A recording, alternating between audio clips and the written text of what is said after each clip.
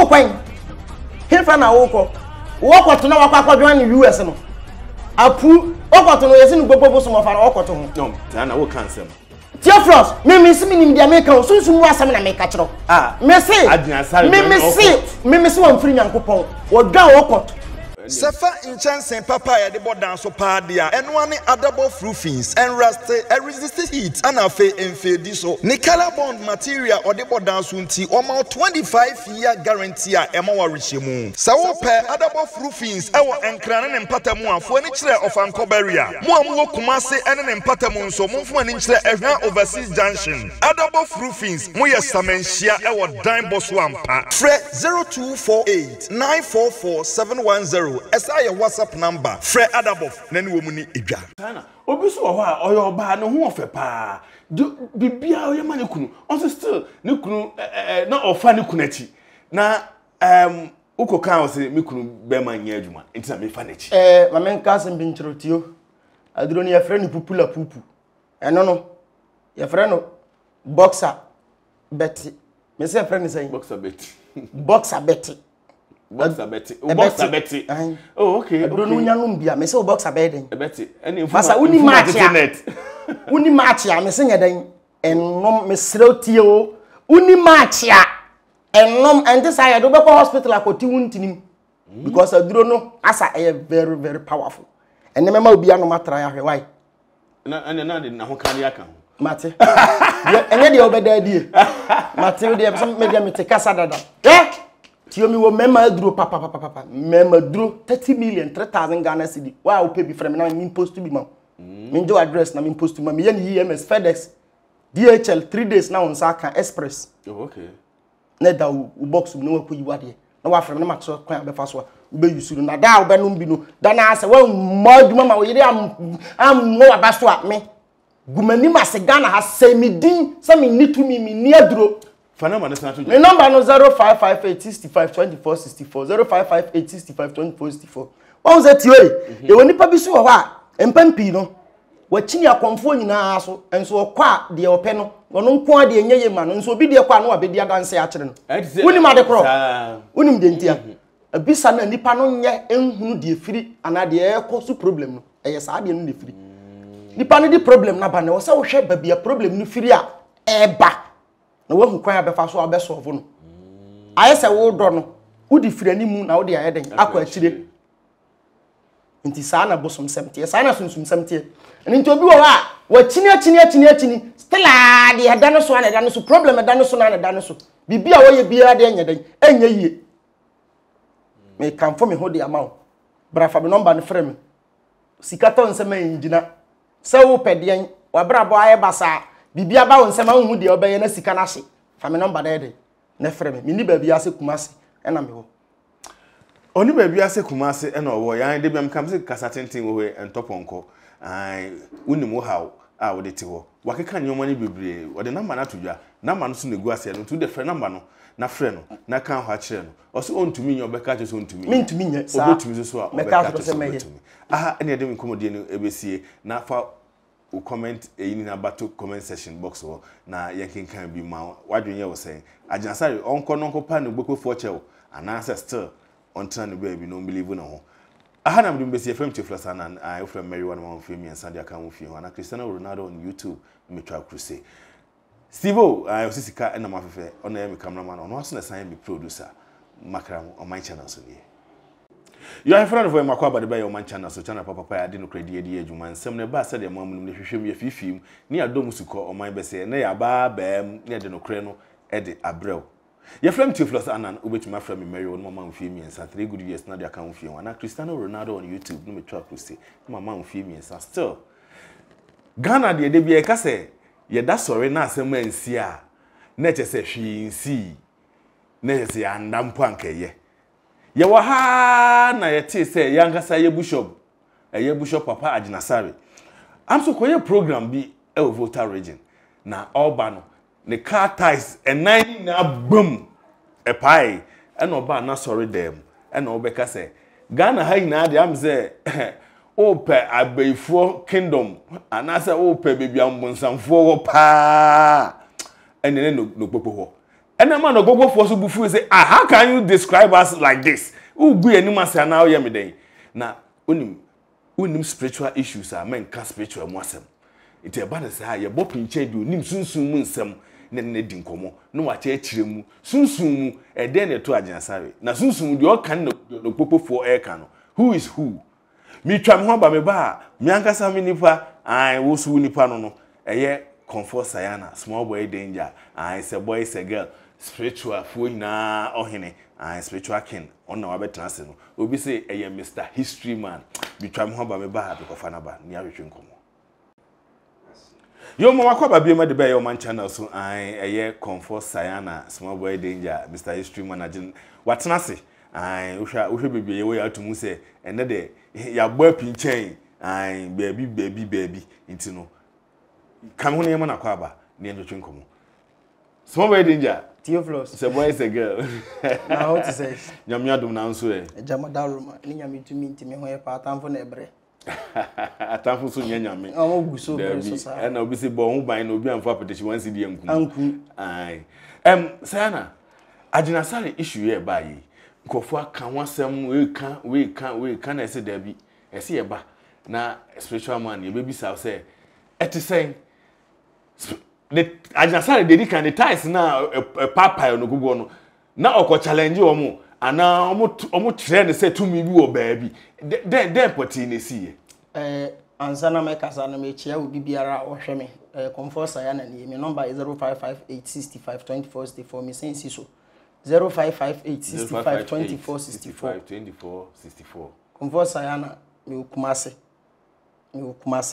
Asante region Kumase me number and I'm media to screen no so no. Your friend Sema SCCC bebre ewo man yimu nanso Agyin Asare nko asem we de am say kamera say ya asem kese ya bi nsida. Sane sen won say wo ko se mintimi hu say Nogokpo no koye program no so koye program no wo hin o. Oba odru honom na ne ties program no Volta region but I'm so oba odru Nogokpo no na ne ties phone nyina blast nti e die nti na ne ties phone nyina blast na sabre na ni nyame ne wen sabre na ni Jesus no wen sabre na ni Jesus ne wen here etima ne ties phone nyina ye den e blast ye Nogokpo fo no no mo kire ne se busum tumi ye den e wo ho busum tumi da so ye den eye adwuma woduru no ko challenge ye sunsumu no Agyin Asare duru no ko challenge dize ko no trampo ne kam yes woko challenge eni ntina busum no so kire ne se kai omo ye den omo wo ho so bo she 14 days so on famra 14 days ne so I think say nro say nanu say nro say ne bias I think so wanko say nyina ya wo Ghana nti na de ni hwa de se ni Jesus ni betima san ya save no biema ye be san ya hwe iti wan kwese e de na betimi asi nyoma bebre ne betimi asie e betimi ama sebe ne ho be kire no for life e betimi ama na dwuma asai e betimi ama ni din akosoro ni pagya wa pagya no be ba fam korala ye betimi abone dam ye betimi asai no ye betimi abone nifra yes ye nyina ye te Ghana ha say betimi abon anifra ye betimi atotwere ama no Nogokpo fo no betimi asai no afa yale kwan so asai na man stroke enti na wasan ko okọ bet wa kire memasem enti wo nweti for the efire ni mu ye den eba na me ba o sayana Nogokpo fo no so say de siye e na okọ na so dem no okọ kan enti ade na eso so mbufu na ade enti na Agyin Asare so okuro yeah nti ade enti na wankasa ni kuro mu na abaifo headquarters wo na okaze Nogokpo ade enti na wankasa ni kuro mu ena ha ya abaifo headquarters na okokaze Nogokpo na ya abaifo headquarters na chese onim de enti a oye den okasa asem no se watimase ye ade enti na wo kuro mu de wankamfa na obi kuro ena okokafa ho nti e ba nse no mini na wo na fo Nogokpo na asem ni kosi ye but ye misa ya ho se de enti na Nogokpo na asem ni ye den ekosi ye so wa hu eti Nogokpo no de baby a omo de abosom na chechero man na kasa Nogokpo no krampo no yesi Nogokpo no kire se stay here with peace. Oh, okay. Stay here with peace. Nice on peace. Yes. So baba beto aye ne abetena asundwie mu dia betena. Ne mo ba na de memasem de takasesem de akatachie nsem de ande obeye dan. Obekontem. But say na mama fa we metwam. Eya na de bia no asofo ne eye traditional worshipers no. De bia na akwese wantwi we person chese we dia nye we so person chese we dia. Atamfra no traditional worshipers to me kasa asofo no ba omho ebagindro. Eno na asofo no person omgata so. Ana say dem pa na ewo muntem. Medfa kwanya we so na masan acha ebia na afa na odi wa fidi na to ya o my channel na ahwe no subscribe, share, comment, like it.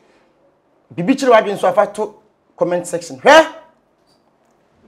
ntokwa e wo sa asomfo anasa religion fo yintam no enya na start yo eye tititititi na unima adekode dabi eye kwasi bronyi kwasi kokko na create sa ntokwa no anasa sa menteme ho ase no ato ya ntam up to ne eye kwasi bronyi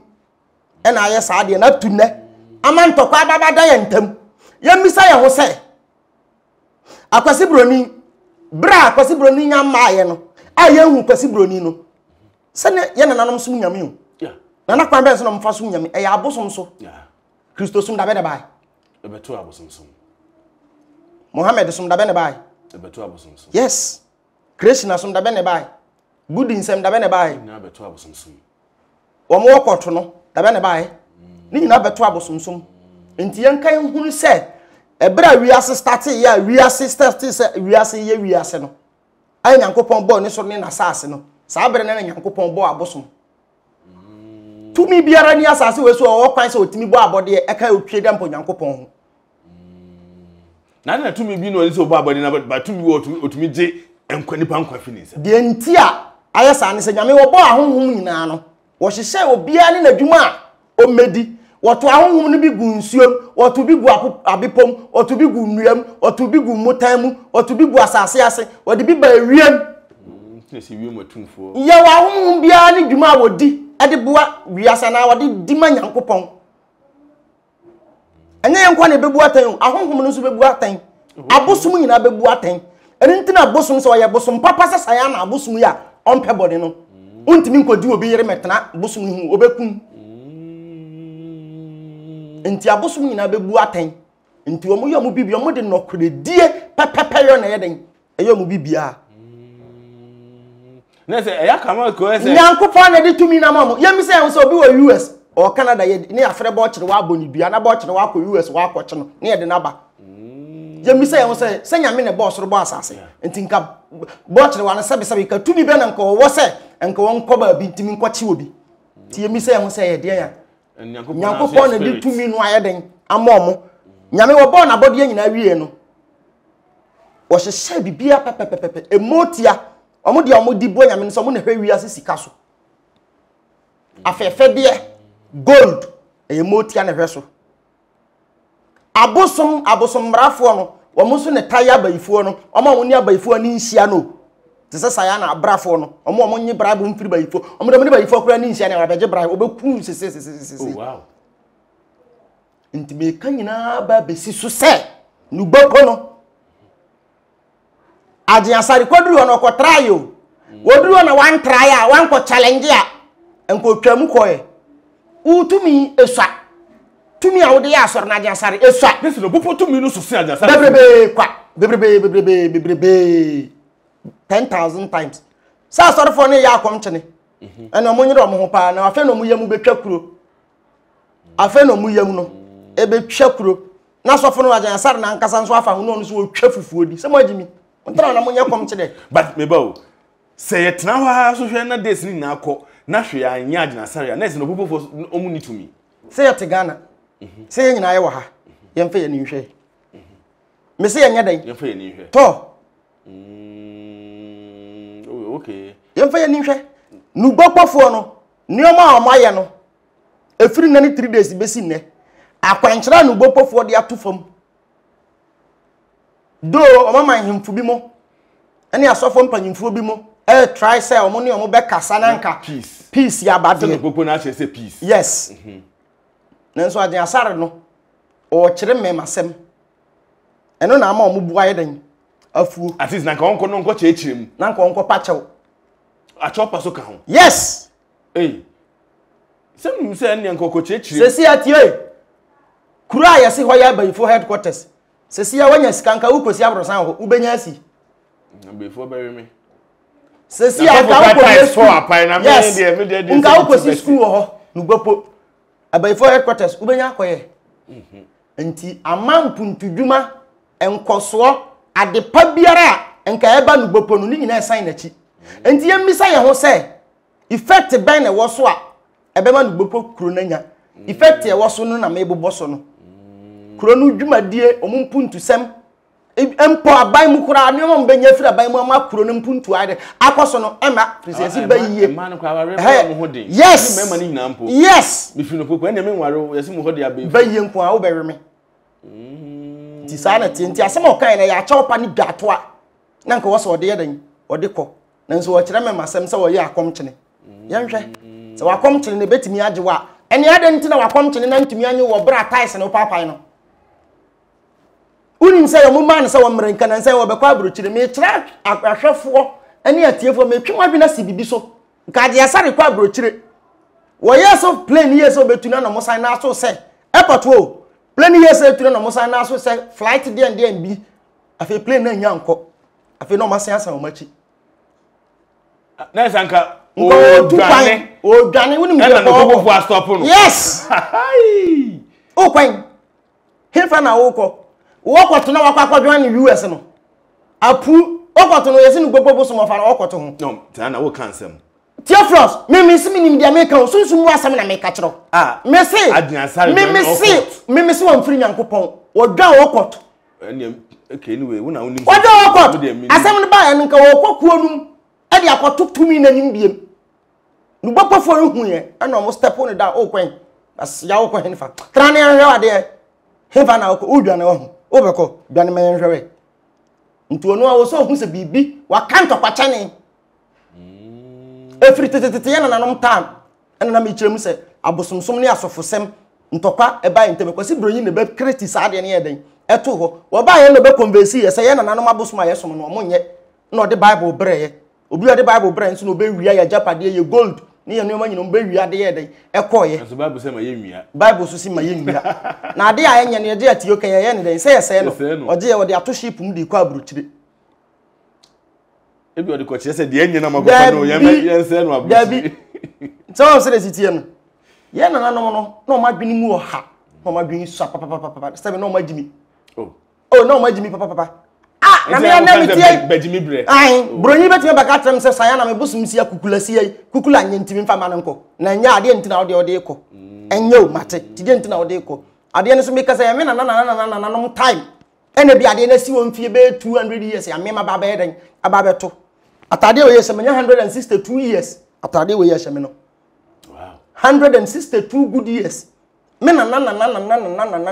na asha na wo nto aso aba beduru mi so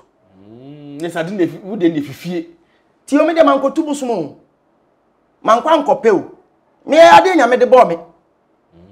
na nyini mienu ntena bo ba kum eni ntina man ntena me kuro ma me so ma be bo me sesen wa I have friend for me ba support you say de bia me catch you say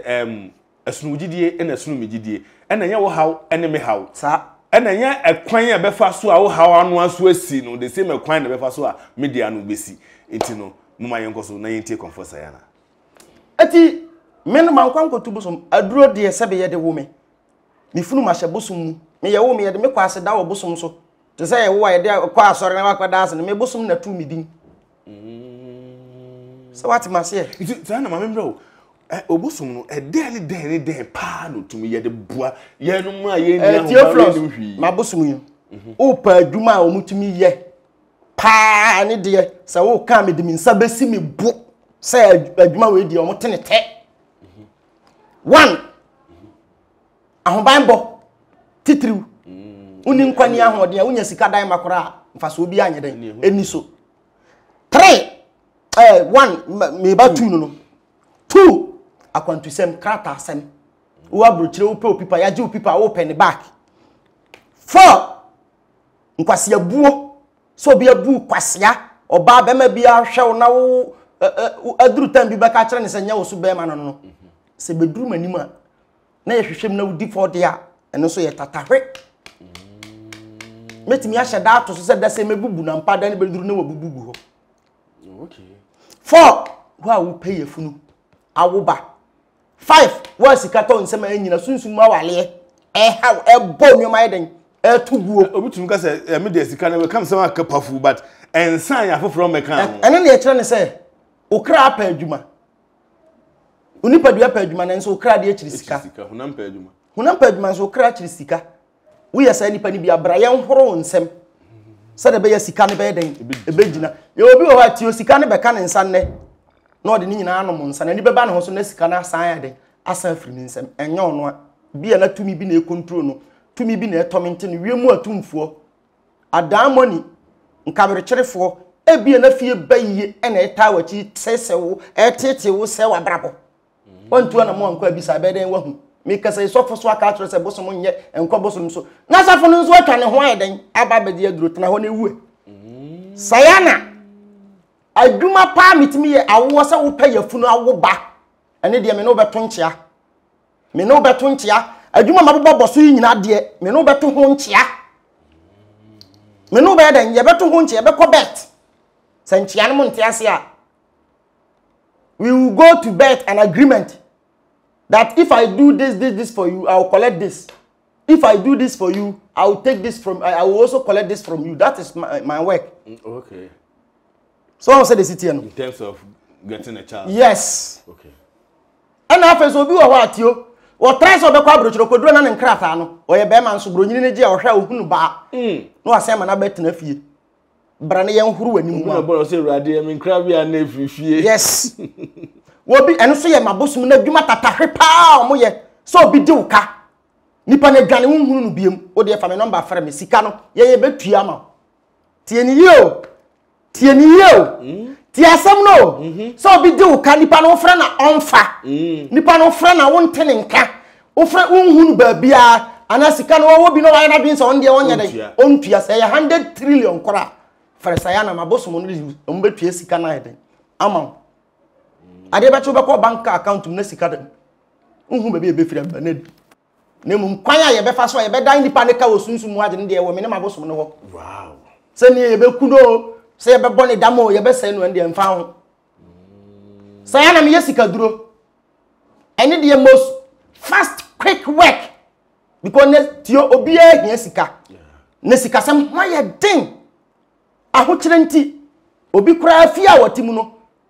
fia wono ankasa tio wasie wontimi nyaden entinam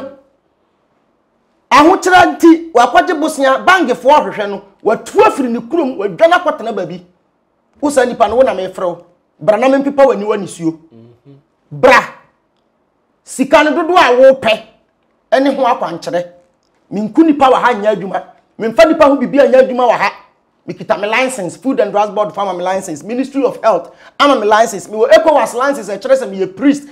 West Africa had a meet mark na ba bia eden aya konfuduma me was antehene so license kyerɛ sɛ me kom santehene bosom saya na me nya kwankyɛ board e bi o me ye konfu kase santehene konfu hene eni ntina me na sɛ the whole Ghana obi didi santehene atema ana obi ye na bi nso de na sɛ beba opim so so a me na me ba pie ebe ke kansem kyerɛ nipa no yes it is me entitio wa wonim sikaduro ne de wo se wo pɛ bi afrɛ me mɛkyerɛ ho akwan dodo a wo pɛ now me mfa nipa ho bibi nye o then mfa nipa ye de odwan fufuo abro no ma fufuo akonfam fufuo na ntwie fufuo entra me kyerɛ sika no limit bia de wo pɛ bia ne ho akwan kyerɛ obi wa otimi ka sɛ wo pɛ $1 million eno no gise ye to na ntwie fufuo akonfam odwan fufuo abro no ma akon ayi bibia fufuo ne de aye adwuma na ma eye mienu o frame me kyerɛkyerɛ mu ayeden a kyerɛ wo me number ni 0558652464 0558652464 eno na e WhatsApp line me number ba akopɛ eno aso na mi mobile money number me ni number foforo bi abiem me o frame ya me na me peke me call frame na me no nya video call sayana wo ba me ho sa wo ba ya adwuma na wo abrokyire na frame sa wo ba ya adwuma tie floss die wonim se de me si ye madwuma dada fi so no ankasa wote wo ye chinyefo wo de adwuma ba se 3 se 5 ena abeso me ya hwa ma ya ma na ya yie eni nti na ono de abiri bia wo pese wo ba interview me no oto onim de mitimi ye onim kwa me fa so ye madwuma saya na wo frɛ me sɛ menya adwuma ma wa sɛ na ntwie ne ye to ye sɛ ye ku ama wa e wo sɛ ye ku no wo din mu ye frɛ video call ba wa wo de wani ye den ehu sɛ wo na ntwie no ye den ye ku e de aye adwuma no aye den ama umpewe na apeka ya moto adwuma ye no sɛ odwan na wo to ye ku na ye video de asɛnde wo hu sɛ ampa odwan no ye ku no de aye amamra ma enye osika bi na ye den ye pɛ dimpa ye sen ahunya sebi obi gina mena no a yempie na ti kɔsɛ won kotomu ye so ne nsa yi ni ye den efiri mu bra na me pepa wani wa mu ni suyo sɛ wo se wo pesika